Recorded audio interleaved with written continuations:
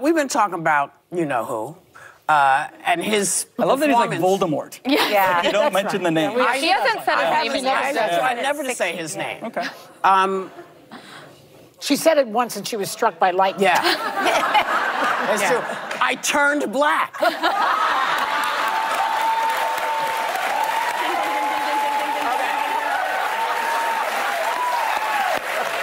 But in all, I mean, we're being light. But I got to ask you, what did you think of all of that? I mean, oh, yesterday? Yeah. Awful, absolutely awful. And you know, here's the worst part.